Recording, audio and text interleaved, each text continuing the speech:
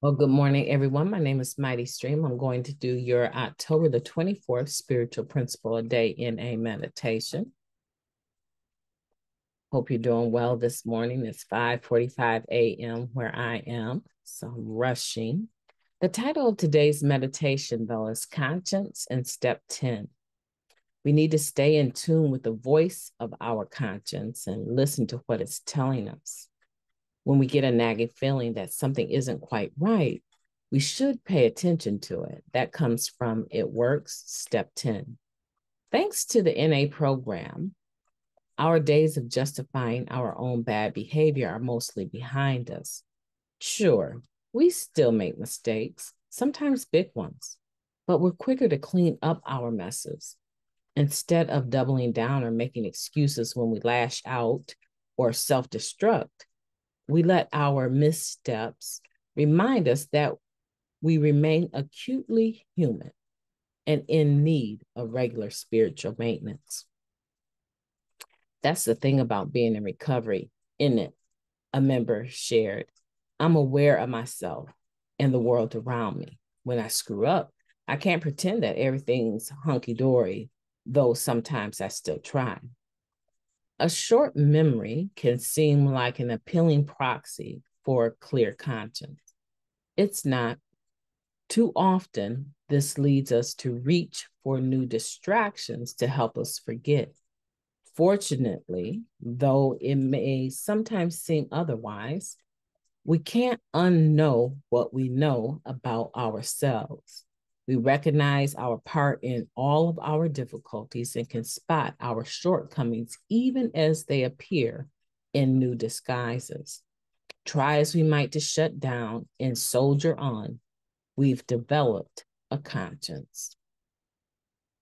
Instead of waiting for a 3 o'clock a.m. wake up call from our conscience, Step 10 offers us a way to stay clear and current. We get into and sometimes get back to the habit of regular reflection, taking the time to stay in tune with the internal gauge of our conscience. We examine our behavior with empathy, asking ourselves, have I treated others as I would like to be treated? We tell ourselves the truth, taking note of when we've responded admirably and where we need to work out a better approach for next time. Cultivating a conscience is a byproduct of this practice, and living a conscious guided life is worth the effort. I will live according to my conscience today, taking time to develop it further as I reflect on my mistakes and enjoy the good that comes from living by my values. Let's take a moment of silence, followed by the we version of Serenity Prayer. Moment of silence now, please.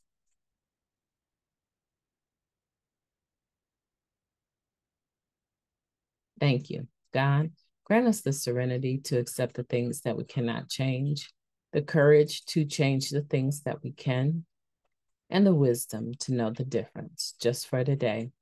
Please and thank you. Conscience and step 10. I like the way it puts it here that step 10 offers us a way to deal with the missteps in the here and now. And we don't have to have something wake us up in the midnight hour, right? Wake us up at 3 a.m, disturbing us, going back over, repeating in our brains, recreating situations that there might be resentments from. What I should have said, what I could have done the next time, I'll do this. Are they angry with me? All of that stuff that comes with messiness, right? Missteps. And the beautiful part of it is that once you start to clean up your spirit on the inside, you start to not only talk about recovery, but to live it and to feel it from the inside out. And every day is not going to be a perfect day, right? Every day is not going to be a great day. But in general, once you start to live this thing, you will know almost immediately when there's been a misstep, when there's something that's not quite right, when something is prickling you, or your conscience, or bothering you, in other words, you'll know almost immediately, I should not have done that, or I should not have said that. When you get a feeling inside, on the inside, that something isn't quite right, today we can pay attention to it, and we can allow that conscience to work for us ahead of the misstep. And that's where it takes practice for me to listen and not get caught up in the moment.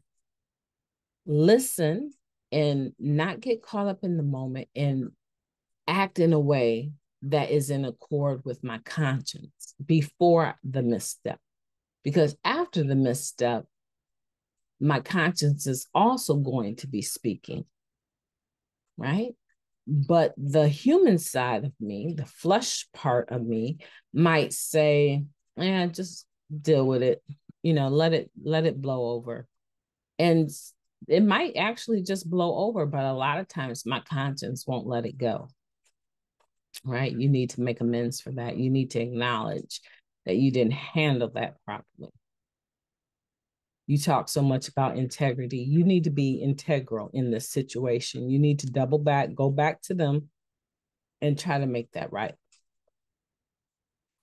Now, I offer a lot of excuses, but you need to try and make that right. Because generally speaking, the exact nature of it is pride, right? The thing underneath it, the character defect underneath it is pride, right? Trying to protect myself from, embarrassment, or someone trying to make me look bad, right? Especially if they have a tendency to always be in my face about something. I'll get to the point where I'm very intolerant, and I will cut them off before they can even get 2 words out, especially if they have a tendency to always be in my face about something, right? I can become defensive. And in that defensiveness, if I'm not listening to my conscience before it jumps off, I will find myself after the fact having to go back and apologize for the way that I came off, right? It's not a good feeling, but it still is a part of our conscience being at work, and you can learn from that, right? So what I'm learning to do is to allow a person to finish all that they think that they want to say, because they could be having a bad day as well, right? And then respond in a manner that allows me the freedom of not having to put them on my step 10 for that day. Yeah, so I want that for you. So why don't you go through your day to day thinking about when your conscience is speaking to you and when it's not, and how are you responding to it when it is speaking to you, right? And then from that information that you gather, move on forward and make the adjustments in a positive way that you need to. My name is MightyStream. I've enjoyed talking to you. I hope that you have a beautiful day on purpose.